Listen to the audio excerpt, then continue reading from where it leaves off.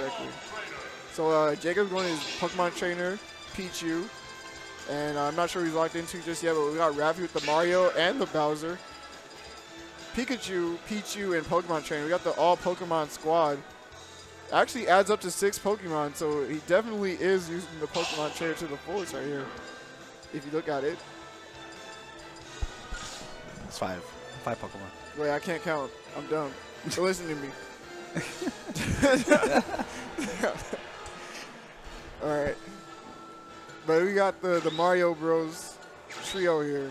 Mario, Bowser, and Bowser Jr. Oh, sorry. Lemmy? Is that Lemmy? That's Lemmy, right? Lenny? Lemmy?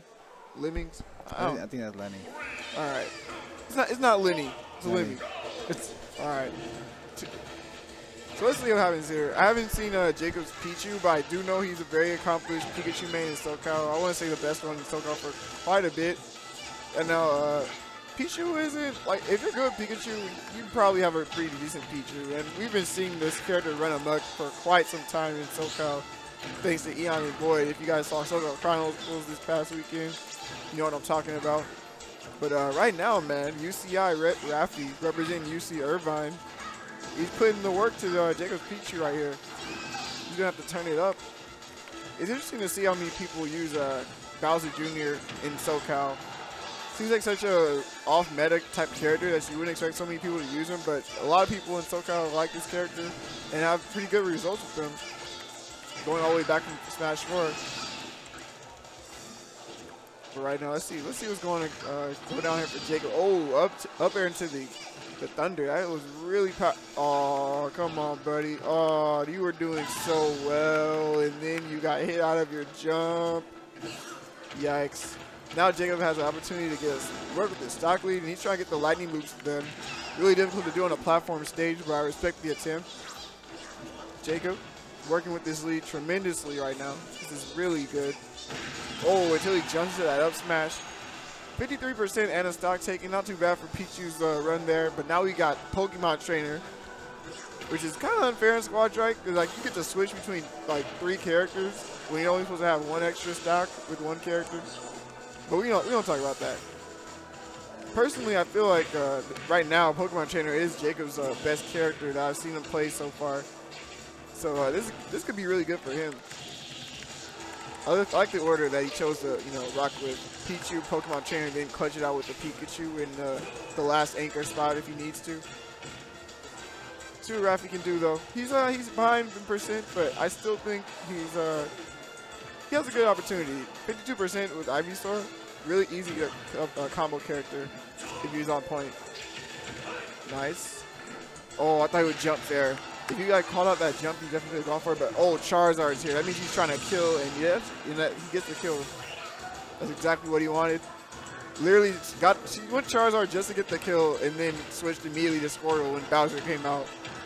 Oh, dang, this is why you want to switch to Squirtle. Yikes, took so much damage from those up airs. Bowser a big body, but no, not even the platform assist is going to help. Man. All right. I like the Bowser anchor, honestly, because he's such a bruiser that he can live a very long time and kill really early. So it's fine if he's like taking a lot of damage from both the characters. But oh, I forgot about this. The final smash meter is on. Jacob gets rewarded for getting hit. Triple finish. Oh, the whiff punish. Get him out of here. Million's dead. Hyper finish. But wait, he's alive. Dang, Bowser lived that? I'm a little surprised. All right. Maybe Rafi can bring this back, dude. Pikachu's pretty light, and he almost has his meter built up. He does need to get Pikachu to 100% in order for him to automatically die to the final smash, though. Otherwise, it just does pretty decent knockback. Oh, until you roll right into it. Wait, we live in those big boys, man. These are heavy characters. Okay, we got the command guard off the top platform. 59%. Final smash meter is coming very soon. There it is. All right, we need it. Yeah, he gets to transform. Let's see if he can make something happen here. How long is he going to be able to stay transforming to make this happen? Oh, my goodness. Dead. The comeback, thanks to the final smash meter coming in clutch. Rafi literally steals that game. Wait, what? The hell? Wasn't Jacob winning? Yeah, he was until he got hit by that Bowser final smash, bro. He got meters on, man. You're right. You're right. That was hype. What a comeback. Dang, Jacob actually got completely robbed there. His foul smash didn't even kill, but he gets his foul smash and definitely like blows him up.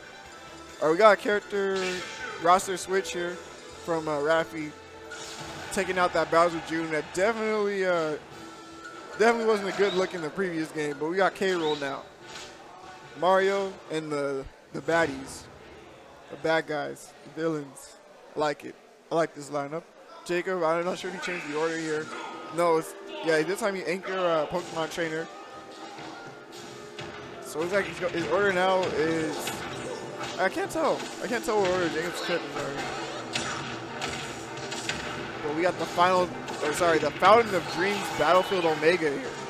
I love this stage. Rafi, though, still going to town, man. He doesn't care what character or roster that Jacob works with. Really good Mario combos right here. Oh, that cape. Tech chase, nice. Caught the roll in with the S smash, and now Ivysaur is here to play. Free hit here. Oh, he doesn't cover the drift, but he's gonna throw him off stage. Let's see what he can do. How's Rafi gonna get after the edge? Jump gets called out. That up air hitbox is insanely big. K-Roll's out here to play now. Let's see if he can do something to get this Ivysaur Pokemon trainer stock out of here. Down throw? No, doesn't cover that, but I like the idea. They're trying to cover the jump from the berry animation with the forward air. Oh, he's trying to avoid getting sucked into the blunderbuss, but he gets the combo. Wow. Was that Razor Leaf in the final smash? That looks sick. Oh.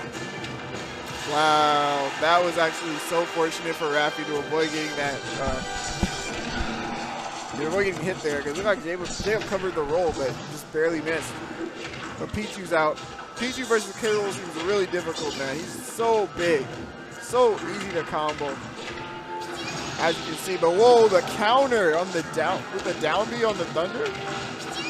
That was actually super smart from Rafi. Now the saving grace is he's at kill percent, Pichu that is. So if Rafi plays his cards right, oh my goodness, he actually almost got foul smash again, and then he died. Bowser's out now. Bowser also going to be a character that gets heavily comboed. But he can kill like no one's business. So Jacob's got to be careful. Sorry, Sweet. I guess that's the tag he goes by now. Sweet with 2 T's.